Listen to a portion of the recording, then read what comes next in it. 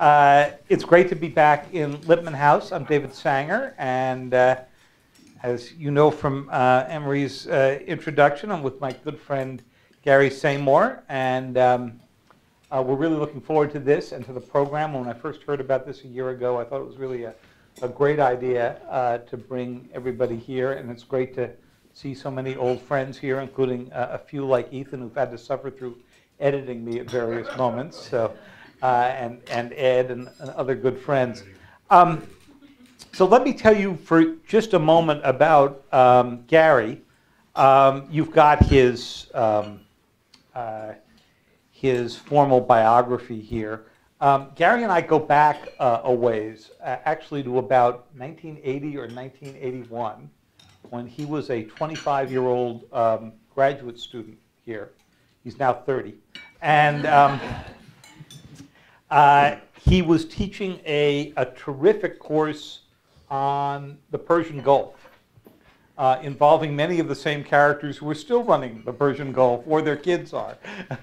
And I took this as a junior seminar here. I think we met in the Kennedy School back in those days, when the Kennedy School was like one building. Yeah, or it might have been Lit Tower. Was it Lit Tower? I think it was Lit Tower. So that was when I first got to know Gary, and then we went off on our different ways. I did my journalism stuff. He was off. You were at Los Alamos for a year. Livermore. Livermore for Close. a year, and you were getting going in many fascinating nuclear-related issues. And then we all showed up again in a North Korean negotiation that followed about 5 North Korea crises ago.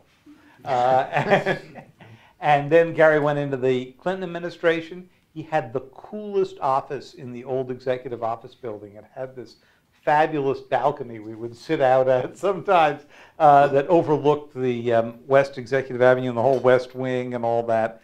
And those were in days when the administration, this may shock some of you, but you know, actually encouraged policymakers at the NSC to sit down and talk to reporters at length about why they were doing what they were doing.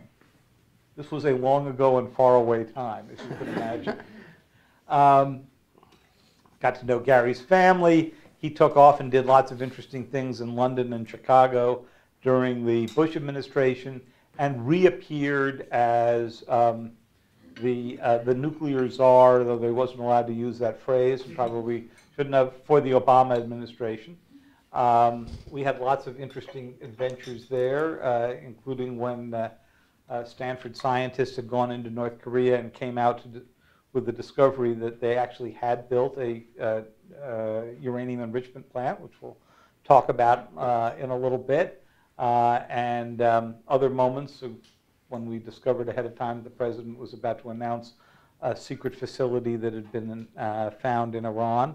So we had all kinds of interesting reporter official engagement, and I thought that after we go through some of the hot spots of the world, we talk a little bit about how that dynamic works out.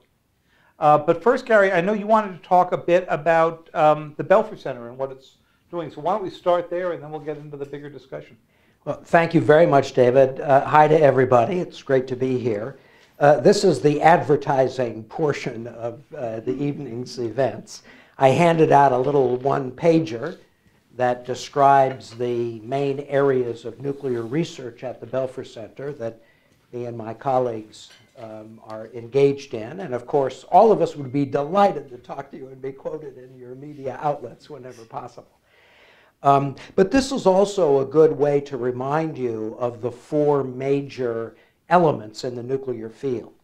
The first is arms control and strategic stability, which is a polite way of saying avoiding nuclear war among the nuclear-armed countries.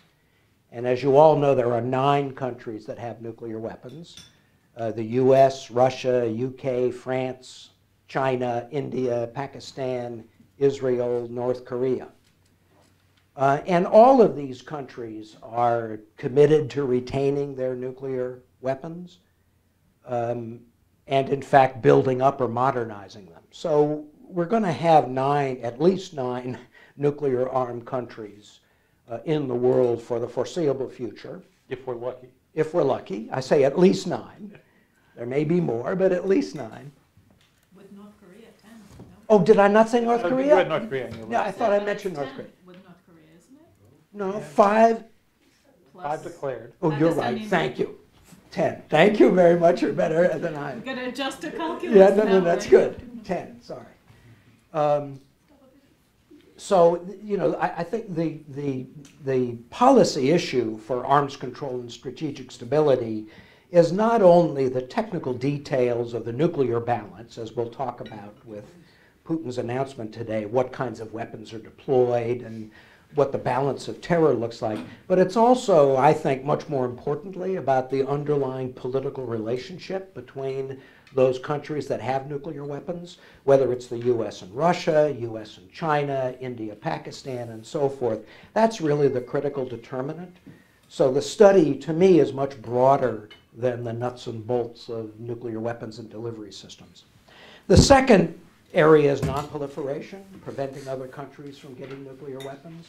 And the focus there, what's really changed in my career, is that nonproliferation, when I first started, it was really a global issue. So we worried about countries in Latin America, in Africa, in Asia, even in Europe. Now the range of countries that might potentially pursue nuclear weapons is really just limited to Northeast Asia and the Middle East. Northeast Asia because North Koreans' nuclear weapons are putting pressure on Japan and South Korea to consider nuclear weapons. I don't think that's a near-term threat because there are international and domestic political obstacles, but technically those countries, of course, could build nuclear weapons quite quickly if they made the decision to do so.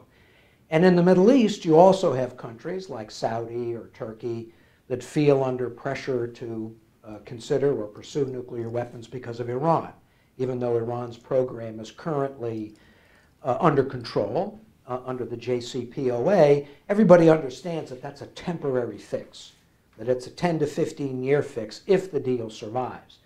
And in the Middle East, as David said, things haven't changed that much since we were young. They have long memories, and 10 to 15 years is not a very long time. So they're thinking ahead to what happens if Iran builds nuclear weapons. But there, the constraint is much more technical as opposed to political, because none of the countries in the Middle East outside of Israel and Iran, maybe Turkey, have much of a technological base for acquiring nuclear weapons. So we'll talk about that. Third issue, nuclear security. That's preventing terrorists from acquiring nuclear materials or weapons. And you'll hear from Matt Bunn, who I think is one of the country's strongest experts in this field. How do you physically protect nuclear material, weapons, technology, know-how, and so forth in order to ensure that terrorists don't acquire nuclear weapons. And finally, nuclear energy. And at the Belfer Center, our focus on nuclear energy, in addition to its role in combating climate change, is what's the connection between nuclear energy and nuclear weapons. And we'll talk about, we were talking earlier, Nathan and I, about the question of US nuclear cooperation with Saudi Arabia and what kind of constraints should we put on Saudi efforts to develop civilian fuel cycle capabilities that also have nuclear weapons applications. So those are the 4 areas which I think the Belfer Center focuses on, but for all of you thinking about how to organize your approach to the subject, I think those are generally seen as the 4 major pillars of the nuclear field. That's great. And we'll also try to take up briefly, and if we don't ask us about it, that Belfer's got another interesting element that started up, which is, of course, its cyber initiative, which Michael Solmeyer's been running. And there's a fascinating link between the concerns about cyber escalation and nuclear escalation, and of course, the fear that cyber can be used to go manipulate your nuclear weapons, disable your missiles, and so forth. A fairly big story we worked on for the better part of a year, ran last March, just a year ago, was about the US program to go after North Korea's nuclear missiles and try to screw up their testing regime. And so there's an interesting linkage there, which I've been working on a fair bit as well. So Gary, let's start with today, since we've got a room full of journalists. Mm-hmm. So we've been edging toward what happened today for years now. We've had Putin, since he came back into office, work on a fairly aggressive development, modernization of their nuclear forces, which they needed because their nuclear forces were really in tough old Soviet shape, leftover stuff. But they did that quite aggressively. Programs that I guess once the government considered quite secret, the U.S. government considered quite secret, we've now begun discussing openly. The nuclear torpedo, the autonomous torpedo, that if the Russians can ever get it going, is supposed to be able to head from Russia to go hit the West Coast with some kind of cobalt warhead to it that would make the West Coast even more unlivable than parts of it are today. They've had a series of other modernizations, and then once President Trump came in and General Mattis looked at this from his new post at the Defense Department, he moved from somebody who thought, well, maybe we don't need all elements of the triad. We may not need our land-based missiles. We can do it with submarines and with aircraft, to not only embracing the triad, but embracing some new low-yield nuclear weapons, and then giving a remarkable speech in January that didn't quite get the play it should have, where he said, you know, for a decade and a half, we have focused mostly on terrorism as the #1 defense issue for the United States, and we're actually back to an era of superpower conflict. And you heard Putin refer to that speech obliquely in his statement today. So how did we get here, and whose fault is that? Let me talk about how we got here first, and then we can figure out how to assign blame. In the first Obama term, I spent a lot of time with Russian diplomats and military officials talking about arms control, the strategic balance, negotiations of the New START Treaty. And what really struck me was the genuine Russian conviction that the U.S. was seeking to acquire a capability to preemptively destroy Russia's nuclear forces, and whatever missiles survived could be mopped up with our relatively small national missile defense system. And we knew that the Russians were doing studies and making calculations which convinced them that the U.S. could be in a position to really intimidate Russia by threatening a first strike of some kind. I said to the Russians, this is absolutely crazy, because our missile defense system is not that good. And even if 4 or 5 of your nuclear warheads get through and destroy a couple of American cities, that's not going to seem like much of a victory to the United States. And it certainly wouldn't appear to be a victory to whoever was president. But the Russians are absolutely convinced that they need not only to modernize their nuclear forces, the traditional land-based missiles, sea-based missiles, and bombers. They're convinced they need to have weapons to evade our missile defense system. And of course, they've been working on a variety of technologies for a long time, many years, which we follow through our intelligence. So everything that Putin announced today is not new, right? These are systems the Russians have been working on for many, many years. What's new, of course, is that he made them all public and boasted about them. And to me, it really reveals the extent to which the Russian conviction and the overall hostility, obviously, between Moscow and Washington is much worse now because of Ukraine and the Crimean seizure. But the extent to which the Russians are committed to maintain a very robust nuclear force to protect them against what they see as U.S. strategic advantages. And because of that, I am very skeptical we're going to see any more arms control for a long time. The current New START Treaty expires in 2021, so in just a few years. And the Russians made it very clear they're not willing to accept any further reductions unless the U.S. is willing to limit its missile defense system.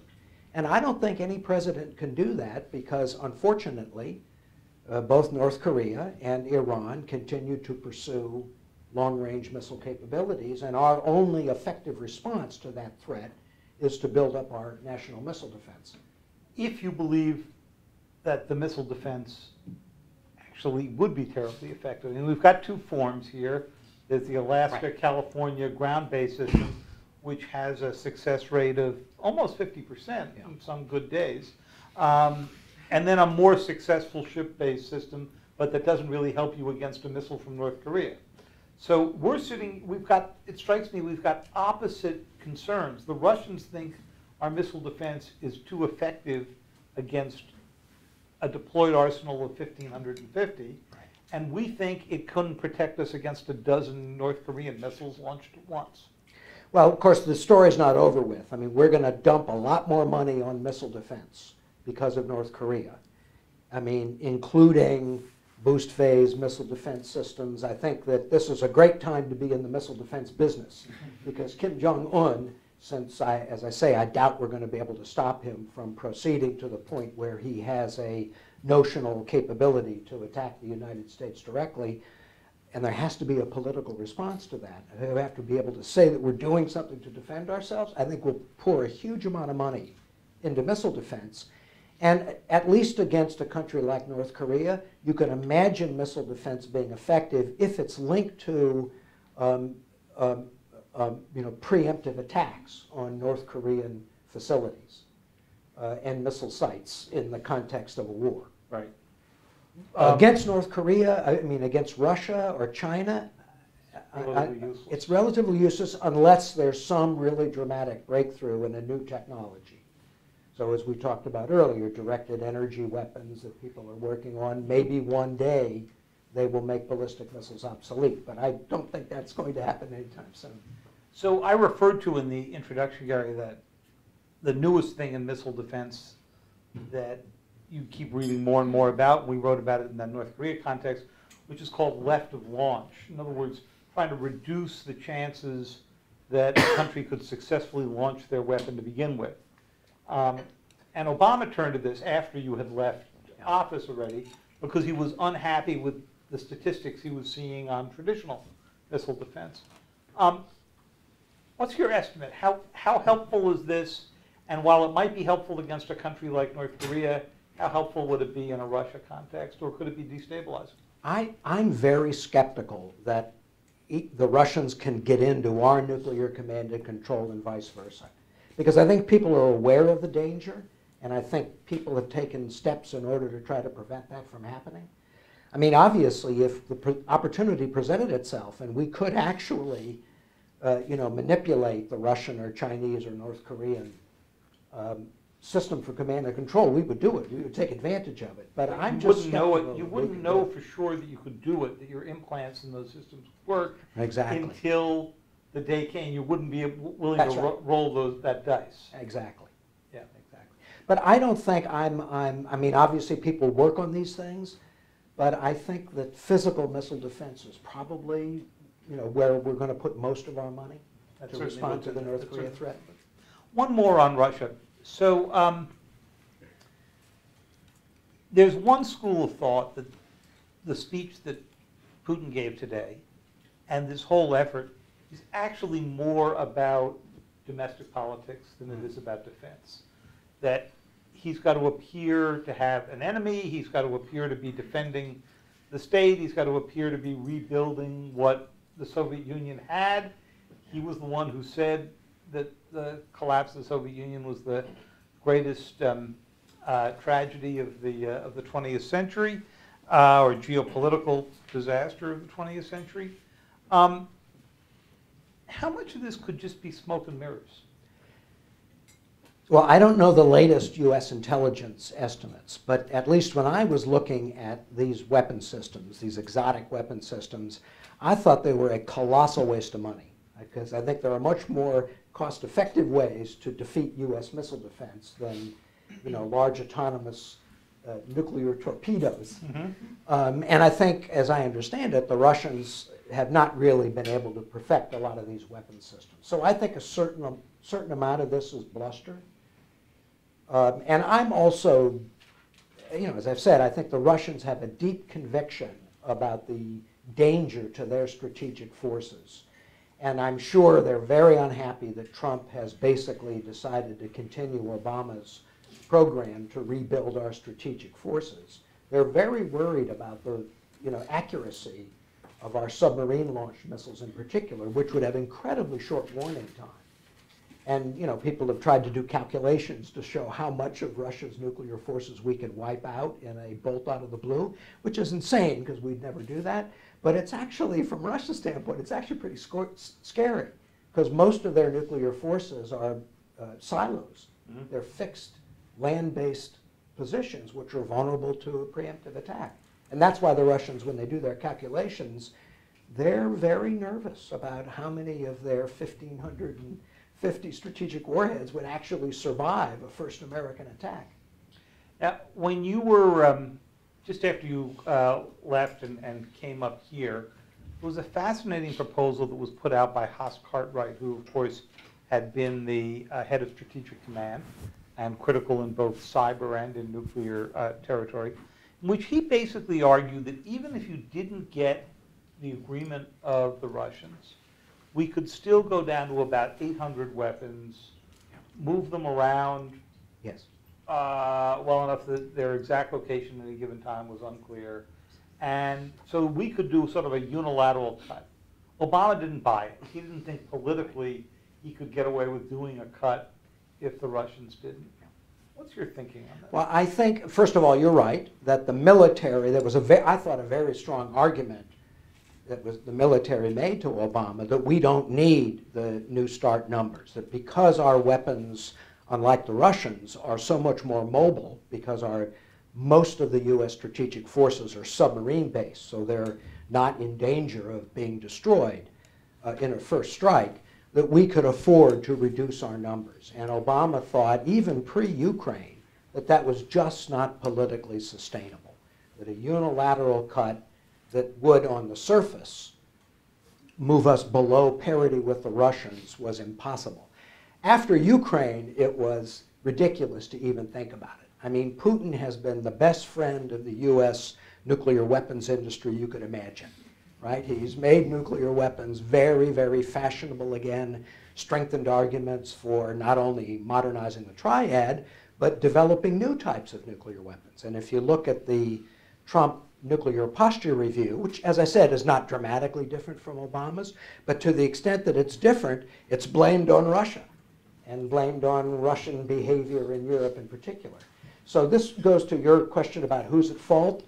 I think it's very hard to answer the question. I'm sure there's fault on both sides, but I do think I am deeply convinced that the fact that Russia got to the cusp of being a liberal, democratic, law-abiding country and then slipped back into a corrupt, autocratic system has a lot to do with the reason why U.S.-Russian relations have reached this resumption of the Cold War.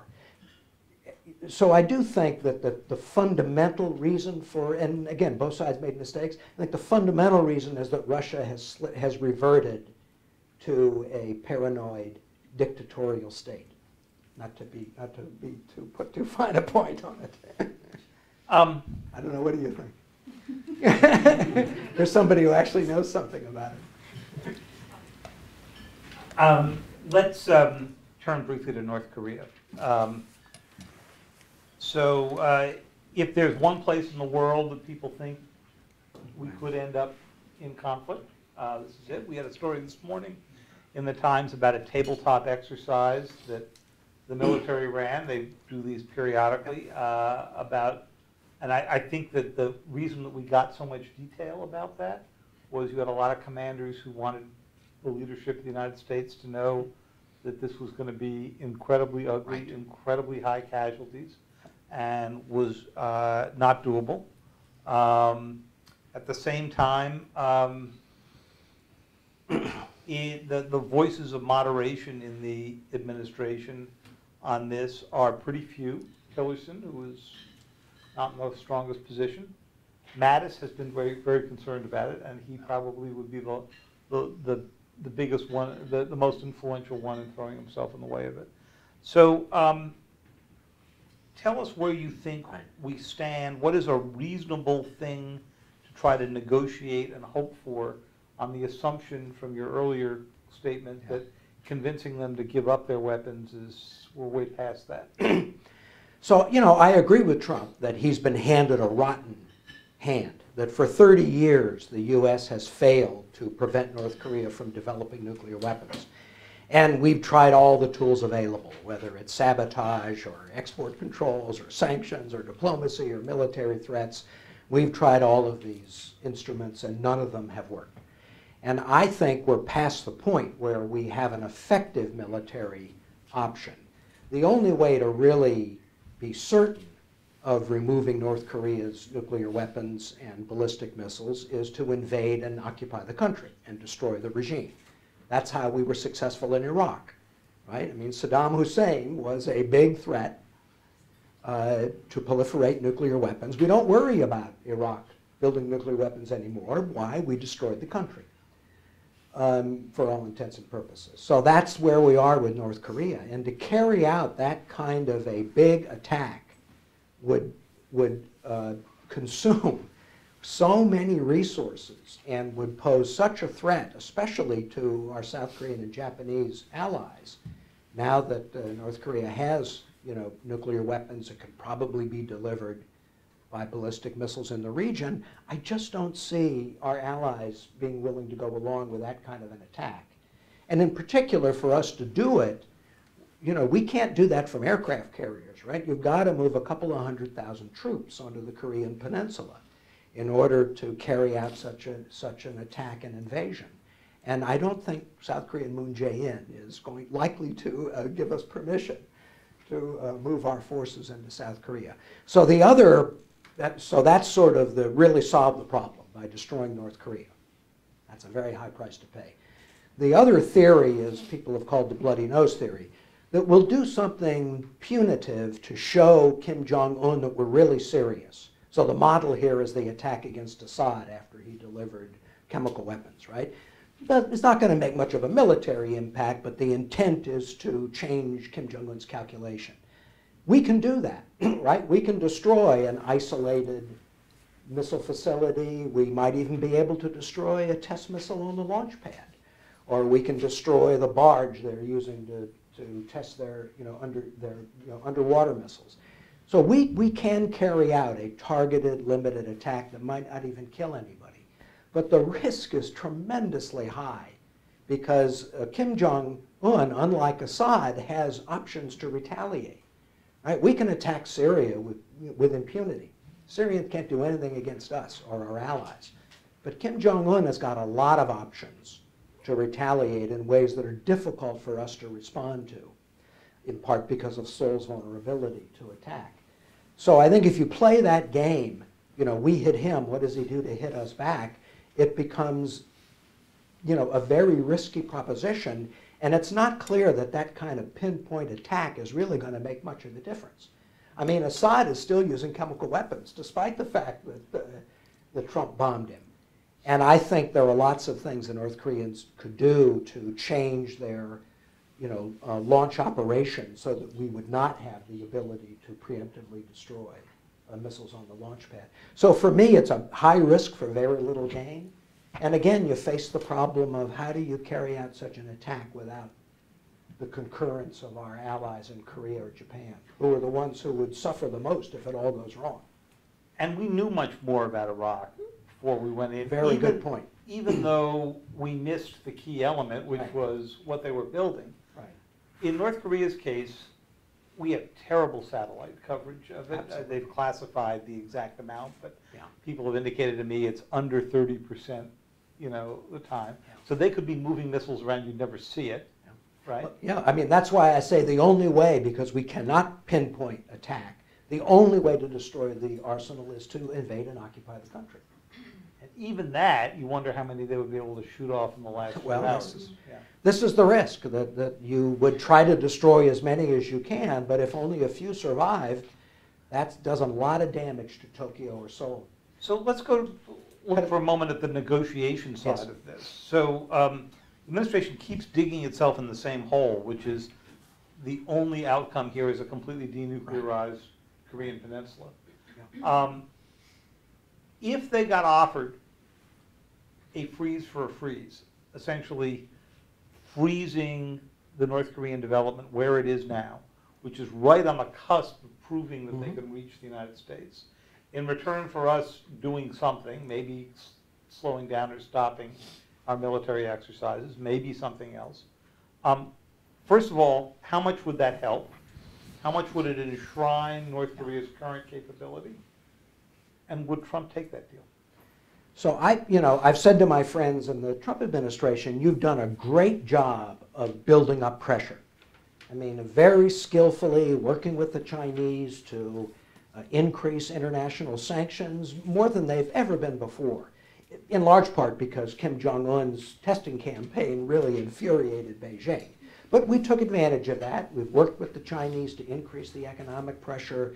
We've done unilateral sanctions that have helped to bolster enforcement of those international sanctions. So we've got some real bargaining leverage.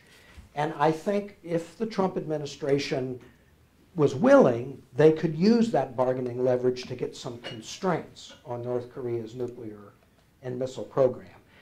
I don't think they can eradicate it. I don't think we have enough leverage to compel Kim Jong-un to give it up, but I think we have enough leverage to at least get some limits, and they may very well be temporary, because we know any deal with North Korea is not likely to last too long. But to me, that's a reasonable outcome. It's probably the best we can do, and the more time you buy by delaying the program, the more we can invest in missile defense and other forms of deterrence in order to protect ourselves against what I think is inevitable as long as the North Korean regime survives. But to answer your question, I just don't see much evidence the Trump administration is capable of negotiating in a realistic way. I mean, I think they're very short on personnel. And Jo Yun, who was the special representative for North Korea, is resigning on Friday, tomorrow. So the most experienced person is not even going to be there to help Tillerson. And I think there are real, within the administration, I think there are some people who've witnessed how unproductive it is to negotiate with North Koreans, since they cheat or renege on any deal.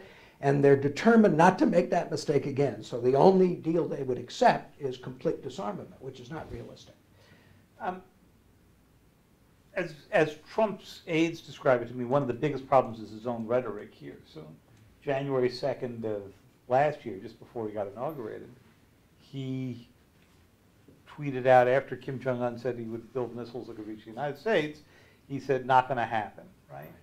And I had somebody fairly senior in the administration last summer, when the fire and fury lines were coming out and all that, say to me, David, every time you publish a repeat of what the president said in those tweets, he said, you make our life harder, because he reads it and he says, I'm not doing what the last guys did. I'm not doing anything partial. And I can understand his frustration there, because as you said yourself, each one of these incremental decisions we made was perfectly reasonable in the moment. And none of them worked. And if you add them up over 25 years, you get the North Korea you've got today. That's what I say to my North Koreans. My North Korean friends, I say, the one thing you've really achieved is that you've completely discredited negotiations with you. Because we've had 3 deals, right? I mean, Clinton, Bush, and Obama all had nuclear deals with North Korea. All of them collapsed. Right. Because the North Koreans. The Obama one lasted only days. Yeah, so well, weeks. But yeah. Yes, it was a record, even for the North Koreans. That's right. But I do think that, because we don't have any other very good options, and because Moon Jae-in, the South Korean president, is taking advantage of the situation to push forward, I think it's at least possible that the Trump administration will recognize that they need to at least try.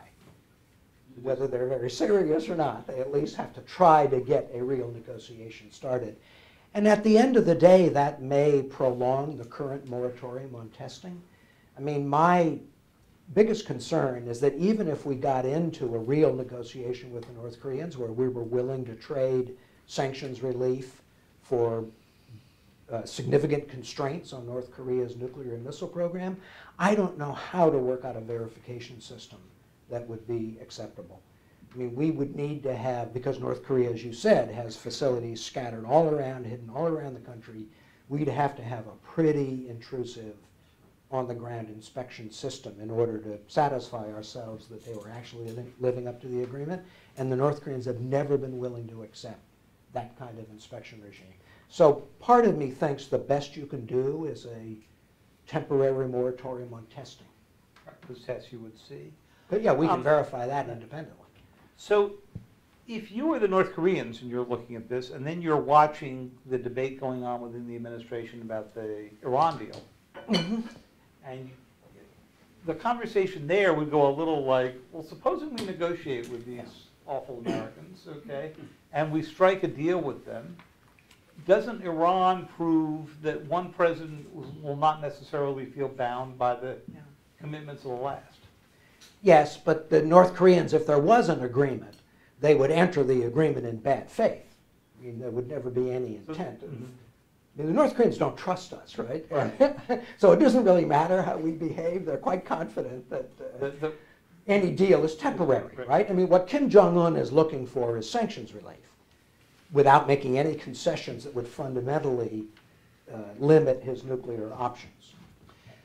So as you read the Iran deal debate right now, President has asked the Europeans to come up with a plan, not necessarily to reopen the deal, but to negotiate something alongside it. And for one element of this, the missile side, I could imagine doing that because missiles aren't covered by the 2015 agreement. They're covered by a UN resolution. But everything else, as you and I have discussed before, would essentially require you to go reopen this, which means the Iranians are going to turn around and say, well, while it's open, we have a few more things we'd like. Yeah. Well, first of all, I think that Trump is right, that the agreement could be better, obviously. And the things he's identified as limits in the agreement are concessions that were made in order to get the deal. The risk here is that by reopening the deal, you may end up having a renegotiation that fails and the deal collapses, and the benefit we're getting of constraining Iran's program for 10 to 15 years would evaporate at a time when we're trying to confront Iran and a number of other areas in the Middle East. I thought Trump's, in January when he waived the U.S. sanctions, he made an ultimatum to the Europeans and said, if you don't agree to join me in fixing the flaws in the agreement, I'm not going to waive sanctions again. Well, I think it's a risk for the president to put himself in that kind of a situation, because for the U.S. to unilaterally renege on the agreement without the support of our allies would put us in a very weak position to try to restore the sanctions regime. And if the Iranians then respond by resuming their nuclear program, Trump's going to face a question of whether or not to use military force.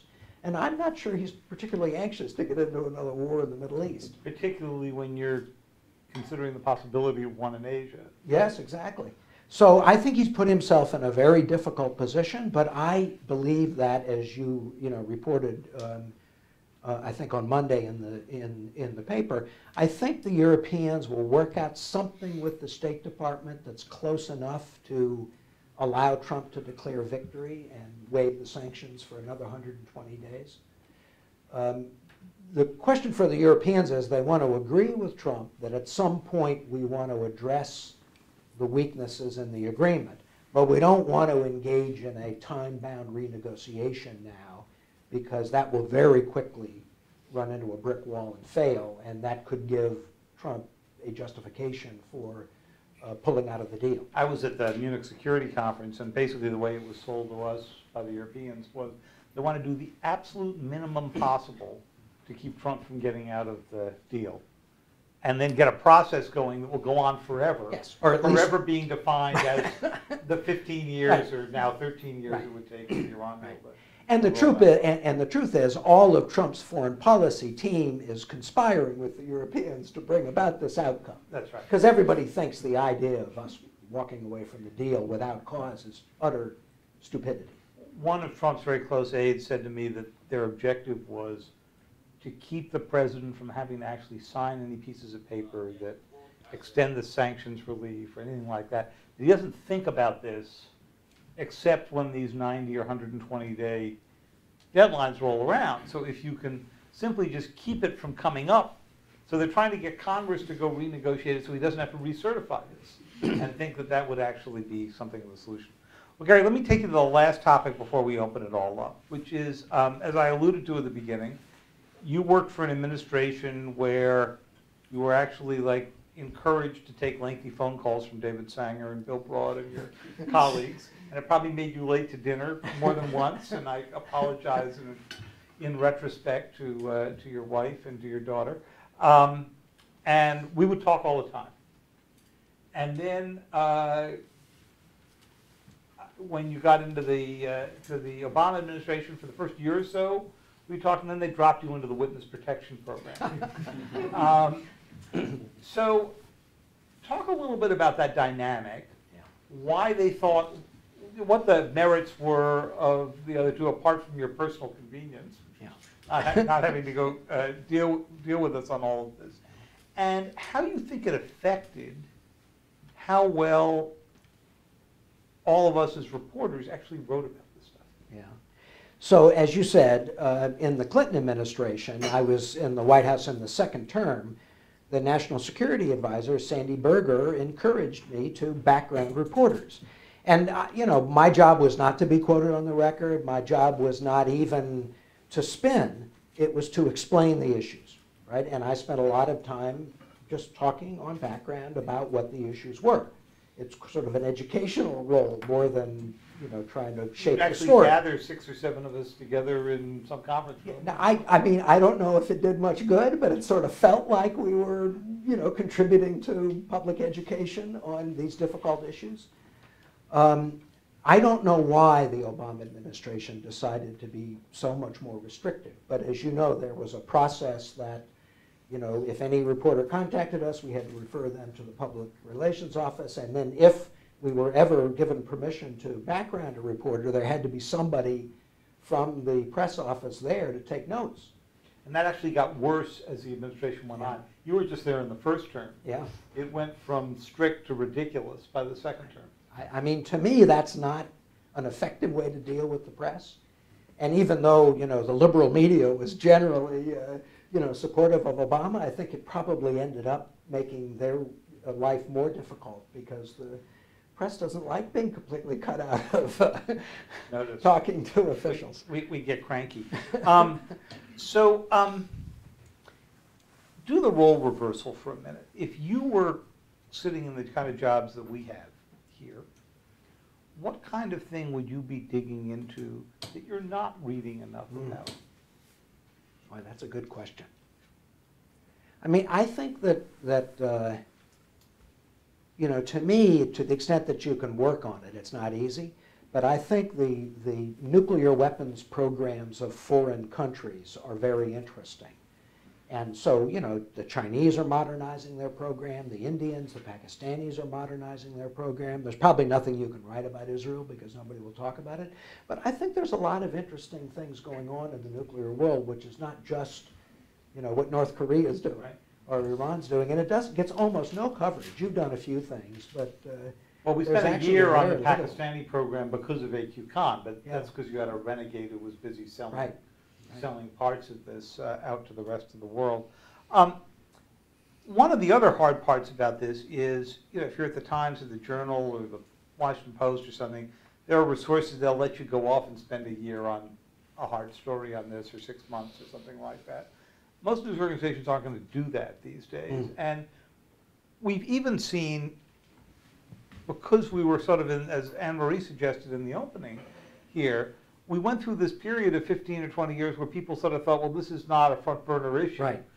We've solved that pretty well in the past year. Yes. But how do you persuade, for all of us here, if you have to go back and you're talking to your editors, how do you persuade a news organization to actually put significant resource into this? Yeah. What's the best argument? Well, I mean, it's a problem that's not going to go away, and it could kill us all. Start. I mean, I do think, I mean, in this business, in the nuclear business, I think there's always a risk of being alarmist. I mean, of exaggerating the threat, right? And I've tried, as you know, in my career, I've tried not to be complacent, but I've tried to be moderate, because I do think the risk of nuclear annihilation is actually pretty small. I mean, I tell people if I thought there was a significant risk, I'd be living in Maine right now. I would not be living in Cambridge. But nonetheless, it's one of those, low likelihood but extremely high consequence risks that we live with.